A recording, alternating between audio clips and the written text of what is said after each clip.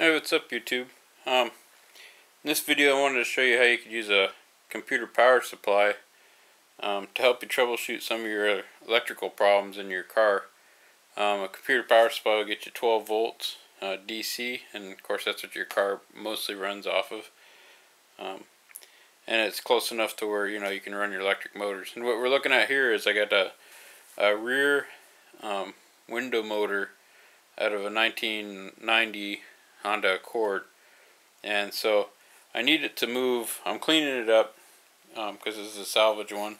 I'm going to put it in a car, and I need it to move it up and down so I can clean up in spots. So first I'll show you it works, and then I'll give you some details on what it is I'm doing. So let's see, got my power supply on, and a little info on how a window regulator works. All it does is you apply 12 volts in one direction, so negatives on one side and the positives on the other, and there it goes. And then to switch it around, or the way your car works is it just switches the voltage around, negative to where the negative went, positive where the positive went. That's essentially how your electric motor works in your window. This is a rear window. The front window, same idea, that they got like a scissor mechanism. So this is what it looks like for a rear window on a 4-door. So let me give you some details on what I'm doing here. Hopefully the lighting's okay. Actually, I'm gonna freehand this. Maybe not. We'll see. So here you have your standard power supply, and I got it off, and I'm going to unplug it just to be safe. Now in this particular power supply, I have an on-off switch. And if you ever accidentally touch the two leads that I'll show you down the line to let together, usually they have a safety interrupt inside these, and you'll pop that. And the way you get rid of that is you have to unplug the power supply, turn it off, wait a few seconds, turn it back on, and that'll allow your interrupt to switch to reset. You can't just take a modern or modern-ish power supply and make it work. Let me get this down a little bit here.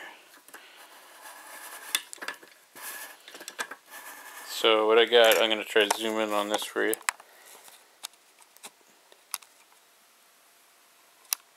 Right there is your kind of like your main wire harness, and you take the center pins, which is your green and your brown, I believe it is. The lighting's really bad in here. You can just look this up on the internet, it'll tell you. It looks like green and black on this one, but I think it's supposed to be brown. But anyways, you jumper that, and that simulates having it plugged in so you can turn it on. If you don't have this jumper in there, most power supplies will not turn on. So then what you want to do is grab one of your leads, and your red and excuse me, your red and black should be 5 volts, I believe, and your yellow and black is going to be your 12 volts. And I highly recommend what you do is you get one of these. This had a dual set of these on it.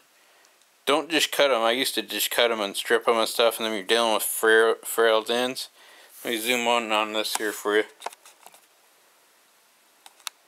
Hopefully that's showing up. It's still got a connector on the end, and find one that hasn't been chopped up. Essentially what you want to do is you want to pull the plugs out, and so you keep that crimped connector on the end. And that, I highly suggest that, because then you don't have to worry about the ends fraying.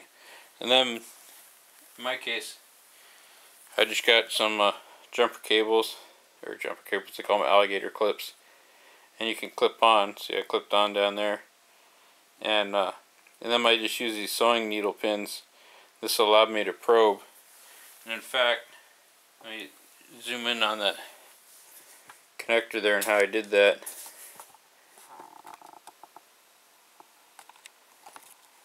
So right here on this end, it's kind of hard to hook something up on there because it's meant to be connected. So you just back probe on almost every connector. You can just slide the pin into the back and you won't damage anything.